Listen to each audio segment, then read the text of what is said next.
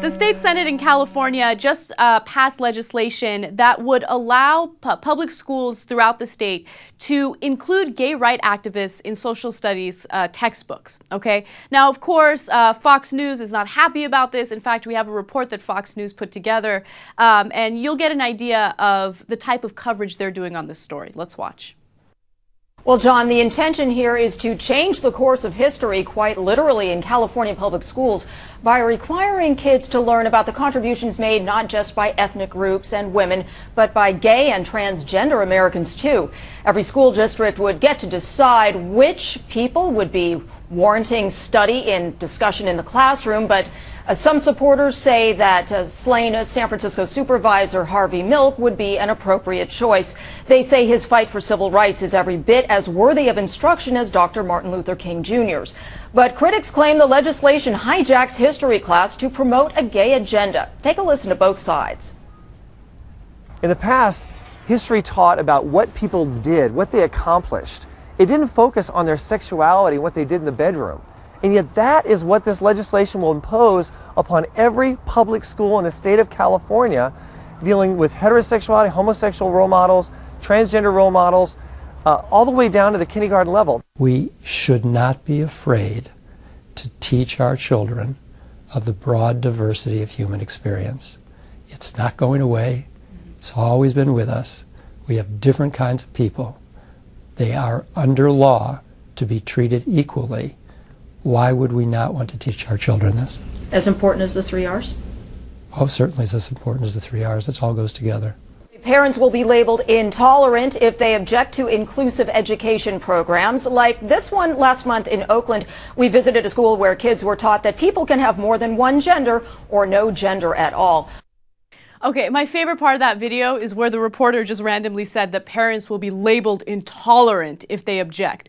Well, what? First of all, that's a complete lie. Like, the schools aren't going to have like a list, like a blackboard that says, oh, intolerant parents, Joe Schmo didn't allow little Nancy to read about gay activists. That's not the case at all, so don't believe that.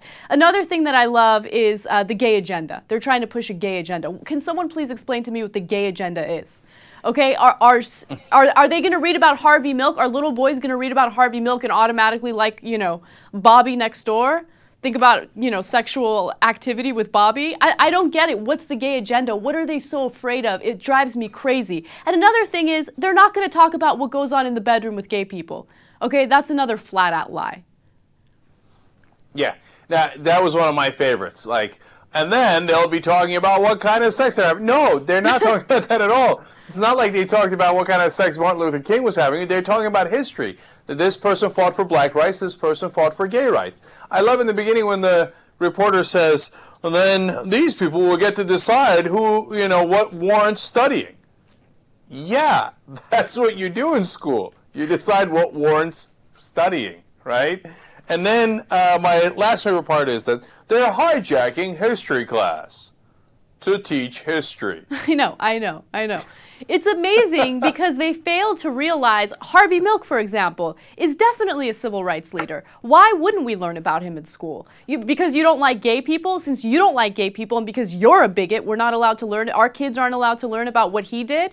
You know, it's so stupid, and I don't know what they're so scared of, honestly. I think they truly believe that learning about gay activists and learning about homosexuality is somehow going to make people convert into gays. It's insane. Well, look, they're afraid that if you even acknowledge the existence of gay people, that it'll make it seem like it's okay. And the reason they're afraid of that is because I'm telling you, most of these guys, when they were young, they must have the same thoughts that Marcus Bachmann had, and that, you know, Michael Savage had, that they always talk about. Alan Keyes, all these guys, they've all said the same thing. You know, when they're younger, of course they were confused about their, you know, gender identity, and they didn't know what to do, to go with guys or to go with girls, etc.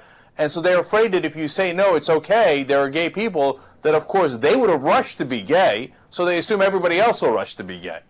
And look, now I'm going over the top. As I saw those two people being interviewed, I assumed the guy who was fighting for teaching, you know, about Harvey Milk was straight, and I assumed the guy who was fighting against it was gay. He did seem a little gay. I'm not gonna lie. Okay.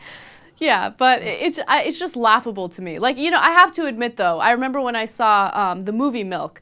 As soon as I finished watching that movie, I got hot and heavy with my friend Becky. I couldn't help myself.